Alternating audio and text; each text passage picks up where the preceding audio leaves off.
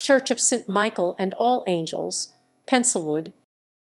The Anglican Church of St. Michael and All Angels in Penselwood, Somerset, England was built in the 15th century. It is a Grade Roman II listed building. History.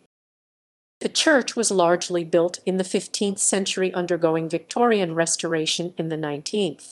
Between 2006 and 2008 the church roof was replaced. The parish and benefice of Penselwood is part of the Diocese of Bath and Wells. Architecture. The stone building has stone slate roofs.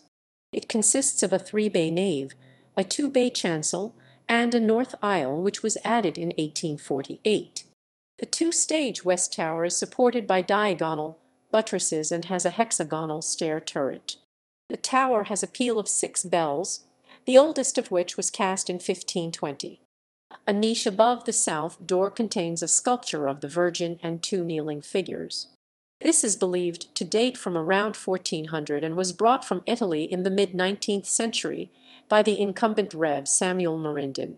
The interior fittings are largely from the 19th century, however there is a font from the 11th century. There is a piscina from the 14th century.